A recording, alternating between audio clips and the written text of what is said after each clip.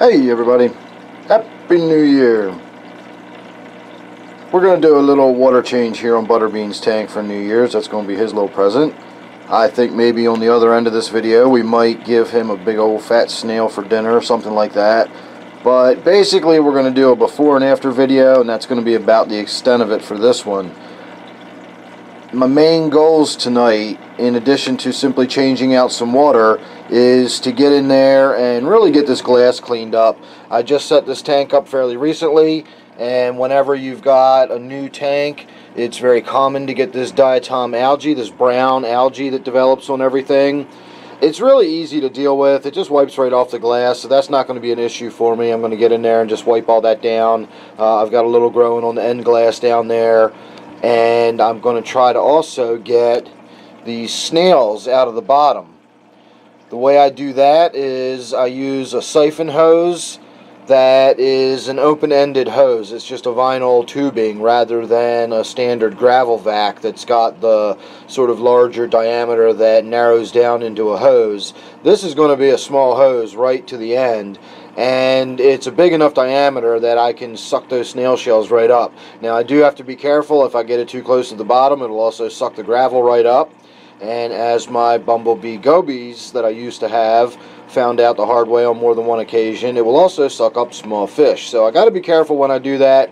But tonight we're going to get in there and get those snail shells out of there and do a little bit of a water change. We're going to get the glass wiped down, and then after that we're going to give Butterbean a nice big fat snail for dinner. So we'll get a little bit of feeding video on the other end of this.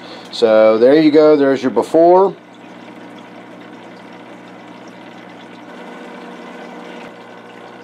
Alright, and there's your after. So I need both hands to get the lid open on this one. The hinge is broke, so I need to open it very carefully.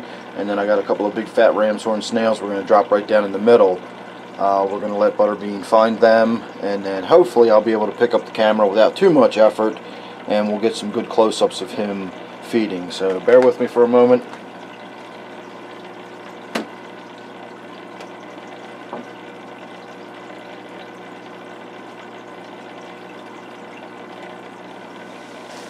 So they're now in there, and we're going to give him a moment to find it, and while he's looking I'm going to go ahead and pause you right here.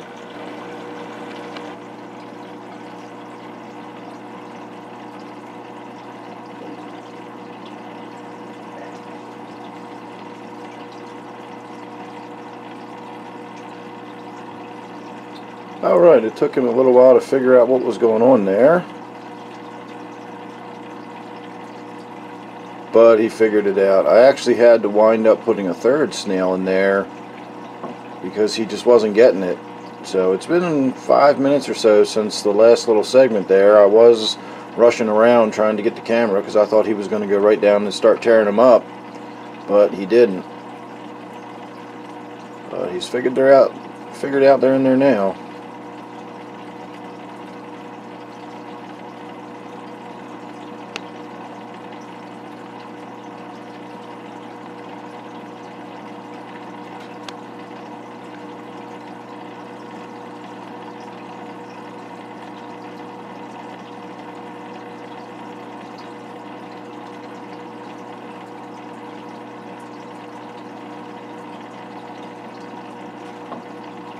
If you ever wonder why he's so fat, wonder no more.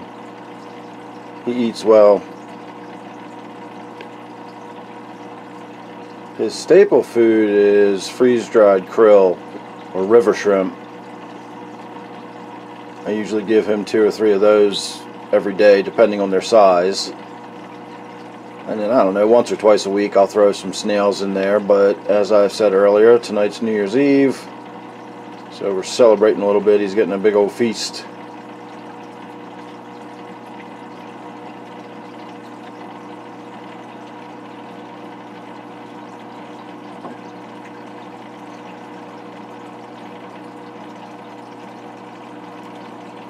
If you ever are fortunate enough to own a puffer, you will definitely fall in love with puffers, and you will always want a puffer from then on.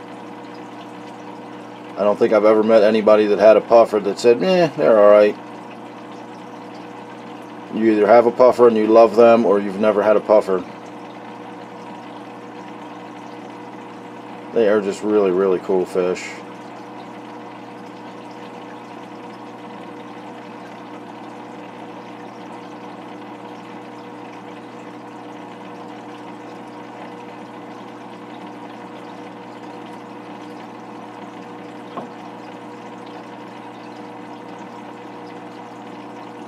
So that's a good look there. You can see how the meat is sort of pulled inside the shell. He's going to crunch away at that shell until he eventually gets to where that meat is. And that's part of the reason I give him the snail shells. Puffers have teeth that grow continually, and they do need to be worn down, similar to rodents' teeth. Now, figure 8 puffers do not have really hard teeth, so just feeding them a regular diet of freeze-dried krill is enough to keep their teeth in check. If all I gave him was like cut up pieces of you know, shrimp or mussel, you know, stuff like that, soft meaty stuff, if all I fed him was bloodworms, then there would be issues. But since his staple food is already a shelled animal, you know, it's the crustacean, the krill, that keeps his teeth in check. His teeth are not so hard that that softer shell of the krill is, you know, is too soft. So adding the bonus, you know, ram's head snail or even the little pond snails that I throw in there from time to time just really ensures that his teeth don't get out of control.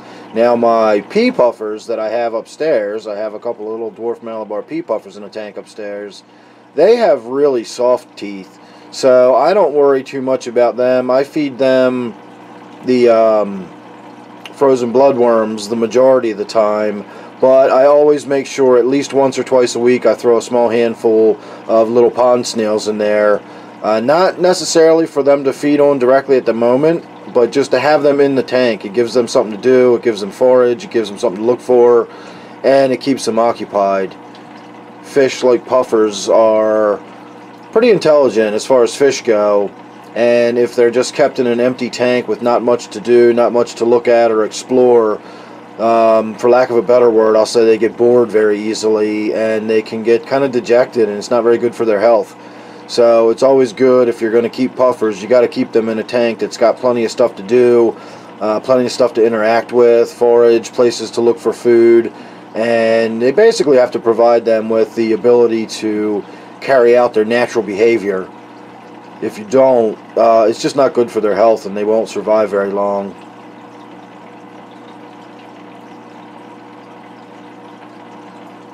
So he is just going to do this probably until all of those snails are gone. He's just going to move from one to the other like we've been watching him do here.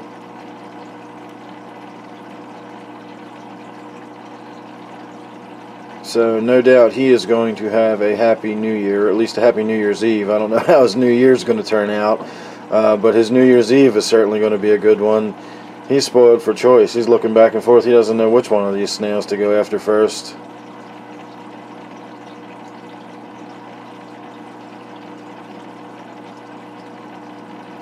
So there you go, everybody.